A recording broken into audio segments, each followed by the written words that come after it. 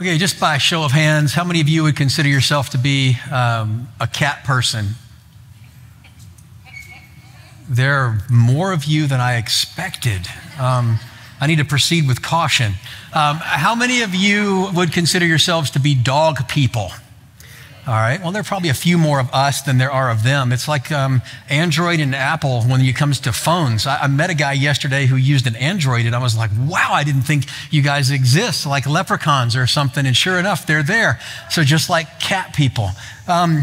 I have a dog, and she is I've told you before, I have no idea how we ended up with a standard poodle, but we do have a standard poodle named Daisy Duke.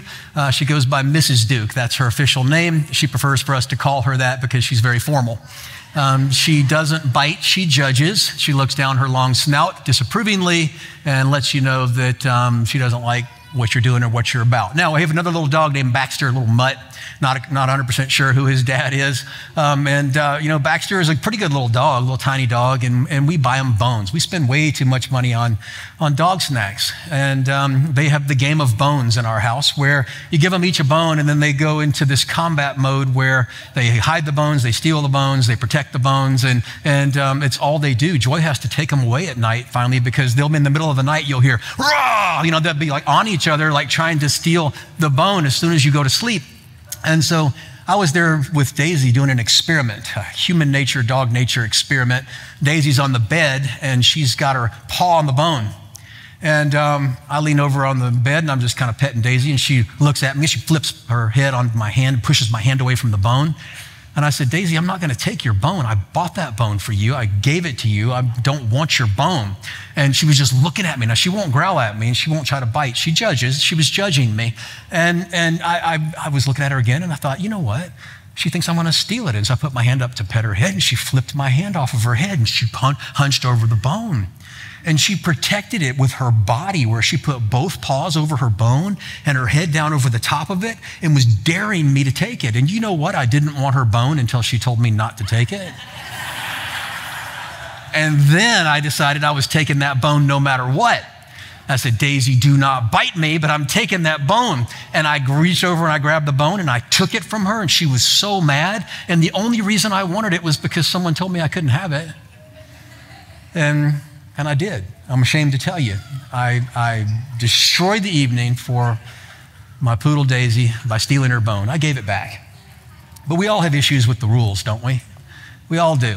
Sometimes we don't want to do something until somebody tells us we can't, and then that's the very thing we want to do. Or the opposite sometimes is true.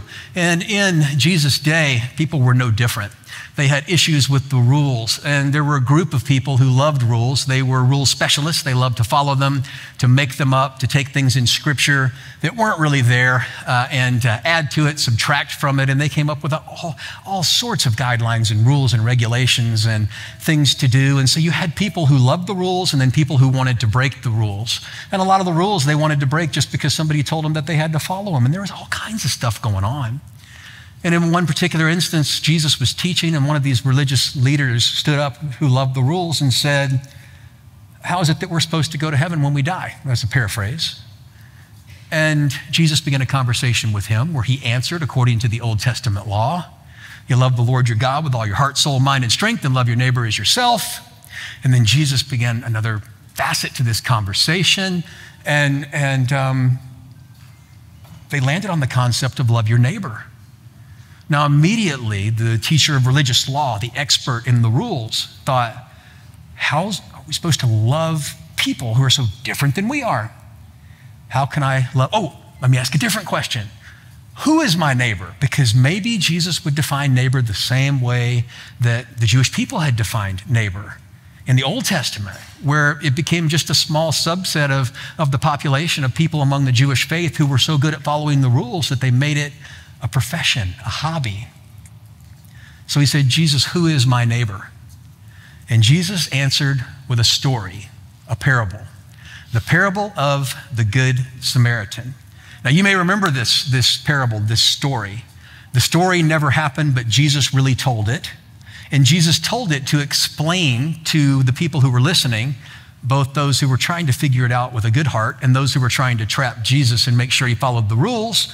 Jesus said a man was going down from Jerusalem to Jericho and was beaten within a half inch of his life, left for dead. And a priest came walking by and saw the man who needed help, and the priest scooched up against the rocks and as far away from the person as he possibly could, passed by on the other side and walked away like he'd never seen it in the first place. So the crowd who was listening would have been a little shocked because a priest should have been somebody who would have helped another Jewish person, perhaps. Then a Levite came walking by, a person who worked for the priest. And sure enough, the crowd would have thought that this Levite would have helped the man who was beaten within an inch of his life. But in reality, this Levite backed up against the wall, scooted down as far away as he could, didn't want to get involved. The crowd, a little more concerned. This is weird. Where's Jesus going with this story? And then Jesus introduced the next character. He said, a Samaritan came walking down the road. Now the crowd would have booed. Remember that? Samaritan? He's probably the one who beat this man up in the first place, or at least his people did. They'd been trained to hate the Samaritans from birth, passed down from one generation to the next. Jews and Samaritans hated each other. Political opposites, religious opposites. Many would kill on sight the people who were different than them.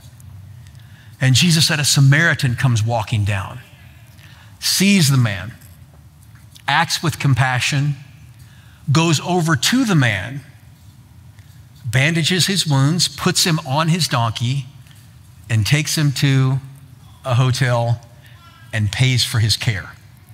Not only that, but says he comes back and checks on him to make sure that, in fact, his care is appropriate, is good.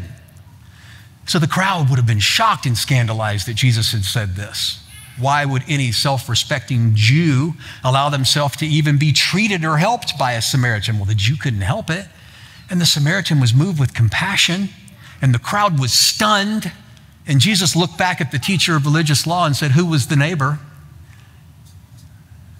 And Jesus ended with the command, the man who showed mercy was a neighbor, go and do likewise. So the problem is, how do we go and do likewise? How do we live as a neighbor with people who may be so different than us, that many of us have been trained to be suspicious of them, or if not, perhaps to hate them, even though we would never use the word hate. People who threaten our very way of life and the things that many have been hanging on to so tightly to protect and preserve. How do we love our neighbor and follow the rules? What are the rules? What's cultural? What's traditional? What's biblical? They dealt with it in Jesus' day just like you and I deal with it in our day. And I want to talk to you about that a little bit in just a few minutes. But I want to leave you right now in this first section with a section of a prayer from Jesus who sets the tone as to why you and I are here, for how we're supposed to view the world around us, for the willingness that we should have to wade into the places with the people that may make some feel uncomfortable. And Jesus was offering a prayer to God the Father, and he was praying after the 3 years of his ministry, pouring his heart out to people and to his disciples, asking for God's protection, for his provision, both for himself and for the people he loved, for you and I. And many people misunderstand this prayer, and they just pull a quote from it, and they say, well, we as Christians are supposed to be in the world, but not of the world. Have you ever heard that? We're supposed to be in the world, but not of the world. And we weaponize it in a way that allows us to use it as an excuse to live in a holy huddle, separated from the world around us, with our heads down and our heads full, waiting for Jesus to come again and hoping that nobody else really notices that we're here. Well, we're supposed to be in the world, but not of the world. And this is probably one of the concepts that I've had more conversations with or around with many of you over these last couple of weeks. And I get it because it's tough. We live with rules that may or may not be biblical. with culture and tradition that may have misinformed us, with a command from Jesus that we're supposed to consider the world around us our neighbor, and not just to consider, but to engage. And so in John 17, Jesus does in fact say that my friends, my disciples, that you and I, that we're not in this world, that we belong to a different master, that we live according to a different code. But he doesn't just stop there. And I want to read this to you because it's going to set the stage for what I believe really defines how it is you and I and our church is supposed to be a neighbor. This is found toward the end of Jesus' prayer. And he says to God the Father, I'm not asking you to take them out of this world, because he could, right? You get saved, you go immediately to heaven, and you don't have to worry about it. Become a Christian, off we go, and everything's fine. I'm not asking you to do that, but keep them safe from the evil one. Protect them from sin. Protect them from being influenced by the world around us. Protect them from being pulled into the current of the world and becoming a person who God doesn't want us to become. Protect them from the temptations that come sometimes from within and from without.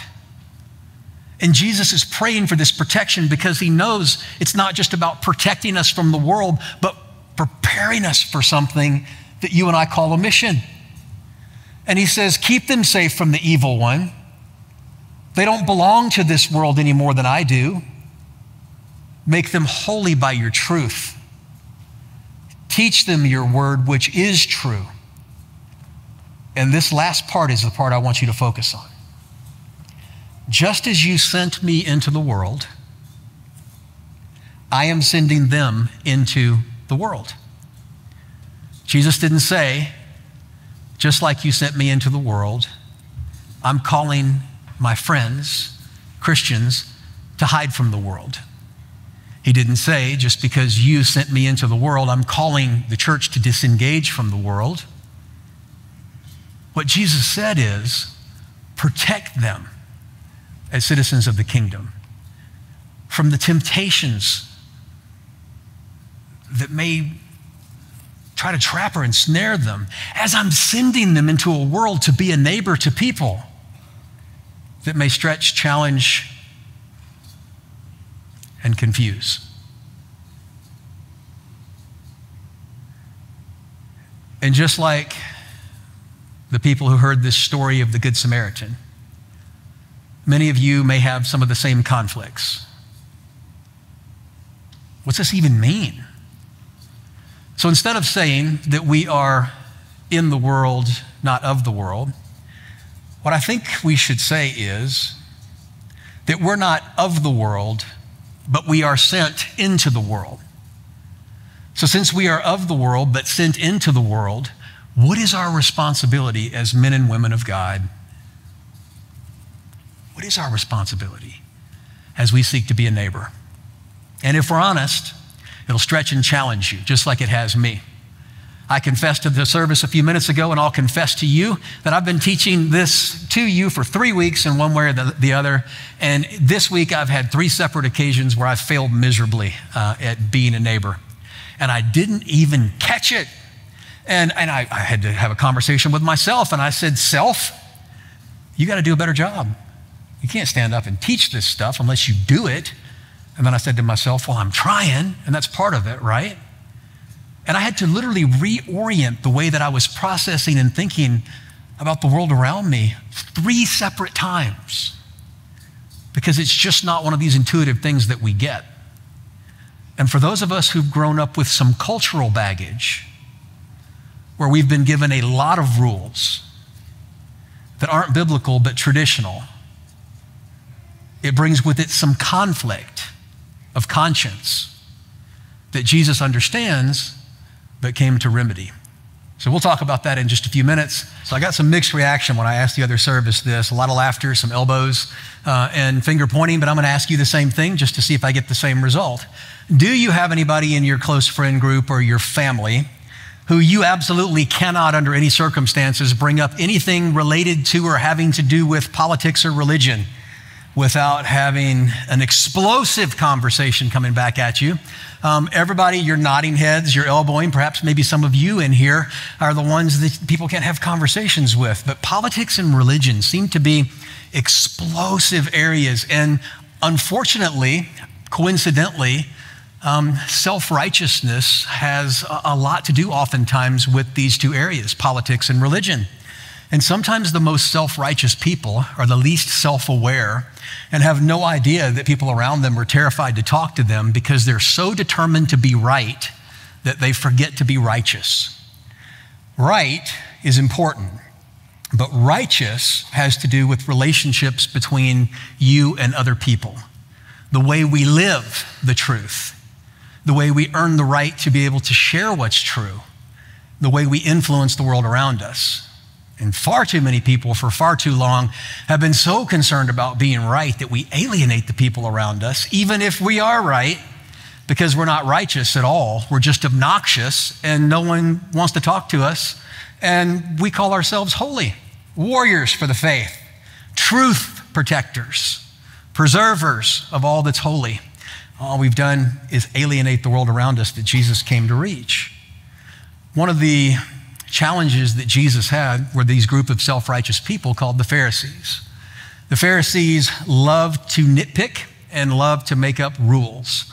They looked at Scripture to validate their opinions. They found themselves oftentimes being surrounded by people who looked and thought and voted and drove and dressed exactly like they did. The people around them were further and further and further away. And the only ones who were close to them were scarily similar, but just as vicious. And Jesus said they condemned things on the outside that they secretly practiced on the inside. That they were angry at the people around them for having all the fun and breaking the rules. When in reality, they probably wanted to break these same rules, but wanted to look holy and to be separate, and they were missing the point. So the question is, how do we live according to biblical principles like a true believer, a follower of Jesus Christ, in the world that we are in without becoming like the world?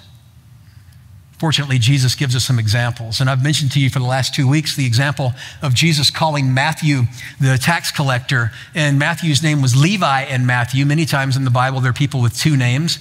And Jesus was walking along just a street in a marketplace and saw a tax collector sitting at a table.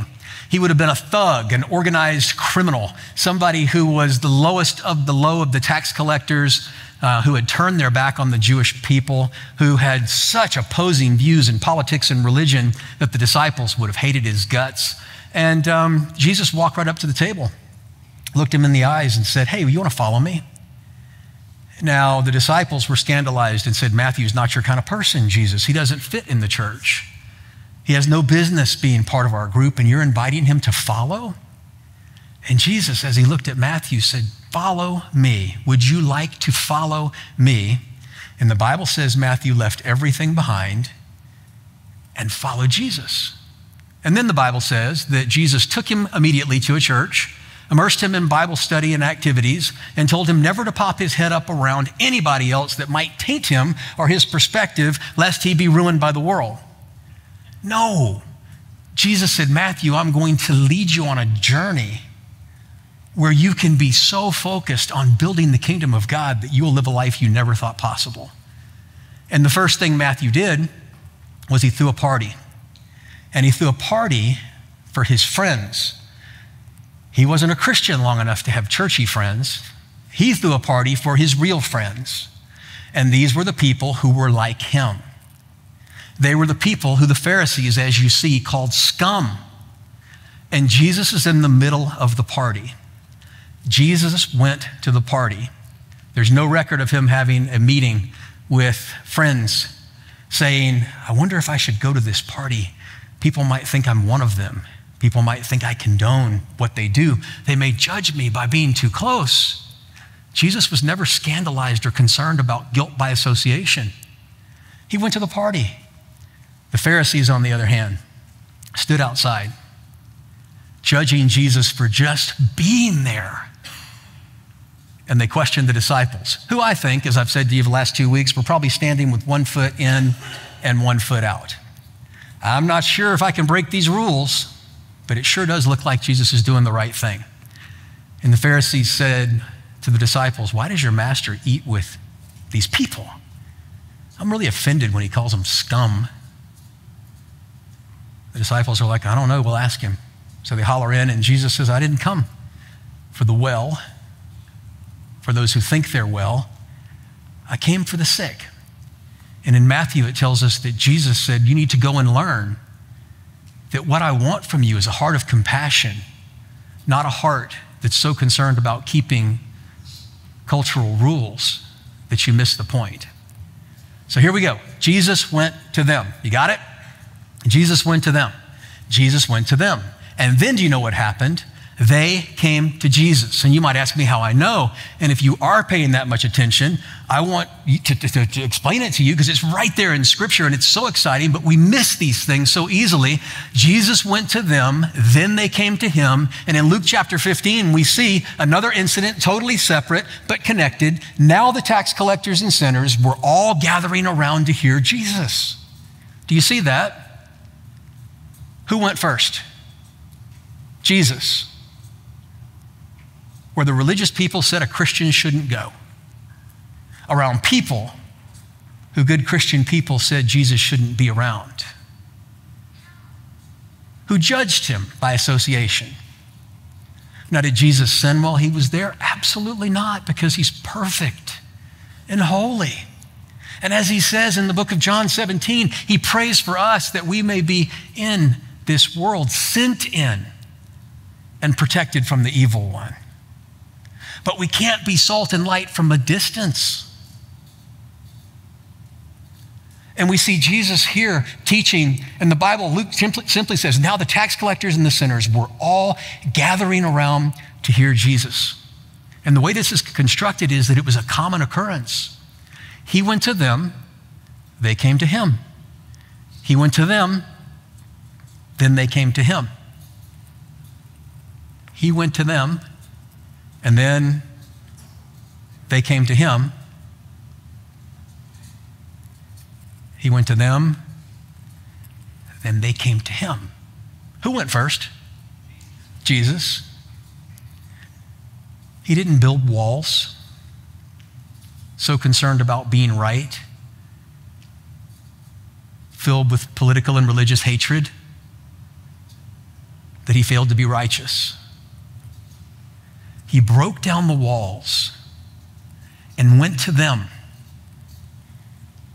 being judged by people who said they spoke for God, so that they would come to him. But the Pharisees and teachers of the law, they muttered and said, this man welcomes sinners and eats with them.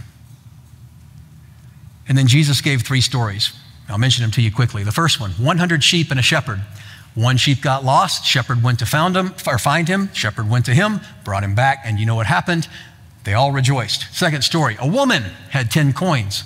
One was lost. She swept the floor, found the coin. That one coin was valuable. Anyone who wanted to celebrate could celebrate with the woman.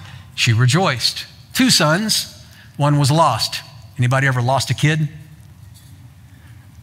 Some of you have. I don't mean permanently, but I mean like temporarily. I was charged with watching my identical twin nephews one time at the where was it? In Branson, Silver Dollar City. And they look exactly the same. And they both went into the bathroom and one came out. And I thought both of them came out because they're fast and they're identical.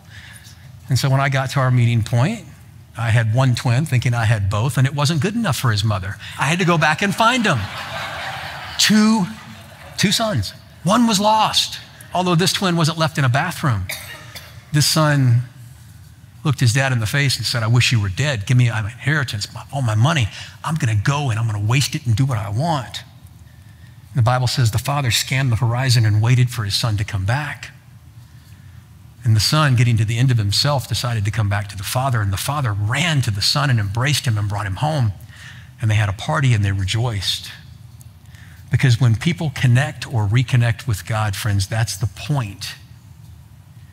And that's the reason that we weren't taken out of the world at the moment in time we became believers, to be a part of God's redemptive purpose and plan, not to be observers, hiding out, daring somebody to come in, meeting the standards of behavior and culture, penetrating the defensive walls of the church so that they might find Jesus.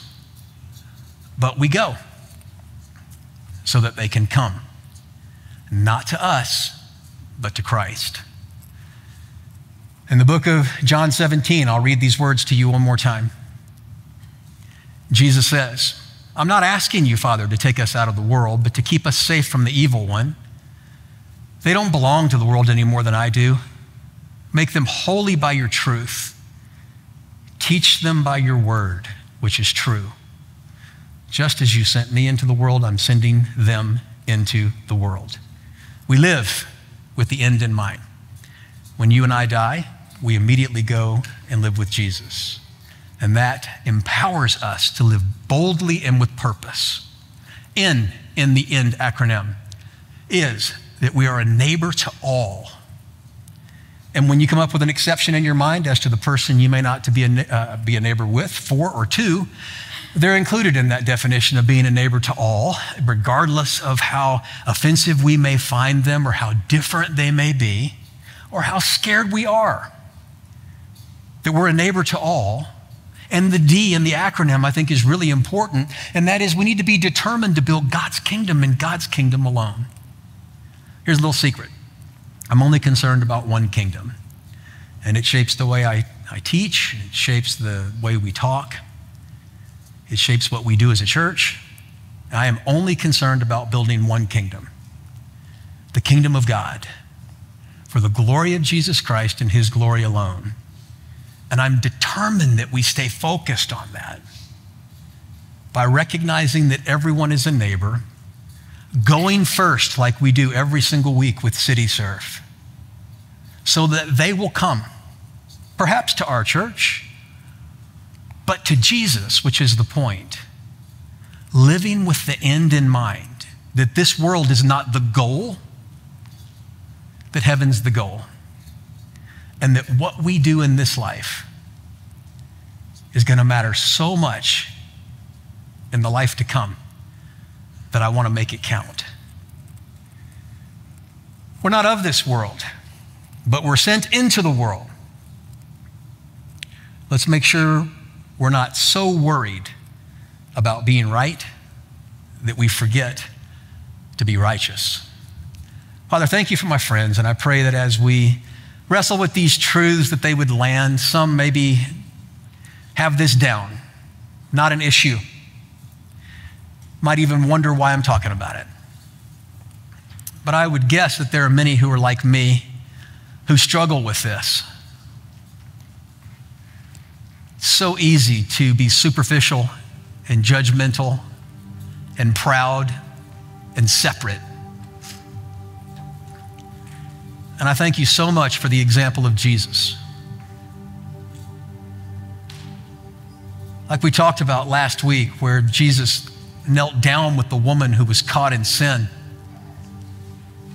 ready to take the stones with her and for her, rather than allowing her to be judged so harshly by those who say they speak for you. Fill us with your truth, because it's right. But let us walk humbly in a dependent, a desperately dependent way, because it's righteous. And we need your help. We want to be determined to build your kingdom and not ours, for your glory and no one else's. But it doesn't come naturally to us. We're selfish people. We build our kingdom. We're short-sighted. And we like the people we like. So change every part of that for your purpose, Father. Change us, change our church, change our world. I thank you for Jesus, for this powerful story and for his great example. And I pray for my friends that we could do this together. I thank you for how much you love them, but Father, I love them too. I believe in my friends and I know how hard they're trying. And we do live in a world that sets itself up against following you. And I just pray, Father, that you would protect them from the evil one, that you would keep them from temptation, from distraction, from superficiality, from selfishness, from segregation, elitism, rule following for rule following's sake. That you would break our hearts with compassion, that you would move us with mercy, guide us with grace. Allow us to be people who live in a way that points others toward Jesus and nothing else. And I pray it in Jesus' name, amen.